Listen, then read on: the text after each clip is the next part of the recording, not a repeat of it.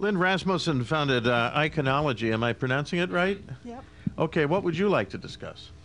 I'm talking about education, and I have a little different view of education from everybody else here. I have to put on my glasses because I've been adding little notes throughout this whole thing. First of all, I want to say we need to stop thinking about education as schools and job training. We're all learning all the time. We're all learning right here. We open our computers, we're learning to death, you know? And it creates, all of that learning creates opportunities, and it creates new businesses. And we have to give our kids that same opportunity to learn in the same way we're learning. School is a factory system. You know, it's the same old system we've had. Well, everybody knows that, and we all know. And when I hear, you know, the students are the problem, the teachers are the problem, the administrators are the problem, we don't have enough funding, everything's, well, that's not the problem. The problem is, it's the system. Now, the problem, now we think, well, how can you change a whole system? Well, you can't. It doesn't work like that. We have giant top-down systems, education, health, food, energy, governance, finance. None of them are working. So we're in a big shift. And we're moving into increasing chaos as these break down, as was, I forget your name, but yeah, thank you, Peter said. And so, school is very interesting. It's fun to look at, but it's also very sad for me to look at. It's hard. I've realized here today that all of my work comes out of working with children. And I've begun to think of school as a poorly designed game. You're placed in a level by age. You can be stuck in it even if you've mastered it. Or you could be put into a higher level without mastering it, and then it keeps going. It's like game hell. You know, you can't possibly win. Now that creates a lot of winners and it creates a lot of losers. And that's a problem.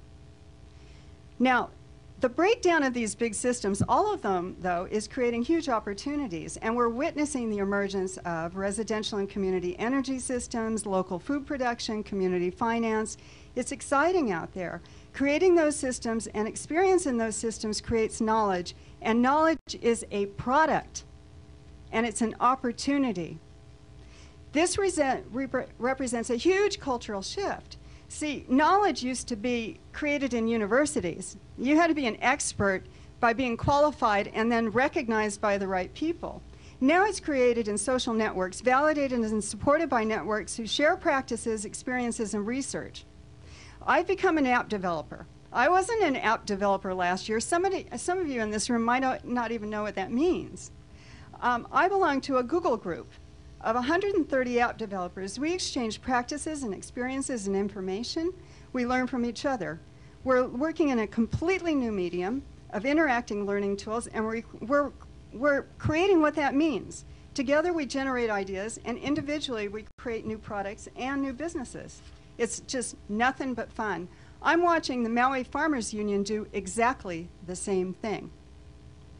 We're doing this in this room right now. We're learning and we're teaching. I want to see that same kind of learning for our kids. I have 4 suggestions for Hawaii. Grow entrepreneurs, not workers. Invest in technology. Make systemic changes to school. And develop locally created knowledge as a product. 1, grow entrepreneurs, not workers. That means there are not enough jobs. There won't be unless people start creating them. There never will be now. Jobs are gone. Teachers are employees. Business creation is not in their culture. Kids are not going to learn it there. People have to figure out how to build their own livelihoods and how the economy works. And this requires a shift in our thinking, our language, and our policies. Invest in technology. Make broadband and computers available to every child in this state. And I don't mean in the classroom. I mean let them carry them home to their families. And we do that with a $300 computer and let them take it home and make broadband free. Ireland did it, and within 5 years, Dublin exploded as an economic and tech center. Exploded.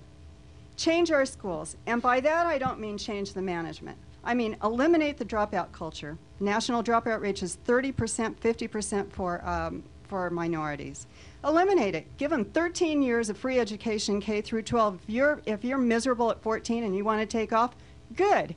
Go work for McDonald's for a while. It's miserable. You will be back. Eliminate the behind in No Child Left Behind. 6-year-olds are not behind, they're 6 years old. Improve national core standards by eliminating grade levels, list the standards, then help kids find their way through them. Move from grading and mass testing to a merit badge system. Then you've earned it and you know it or you haven't.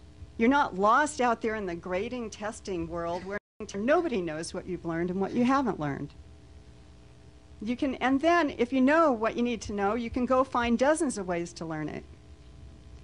Offer alternative credit. Let kids earn credit through real involvement and contributions to the community. They are a huge resource, and we are not using them. My fourth thing is, and don't expect all of these changes to happen through government.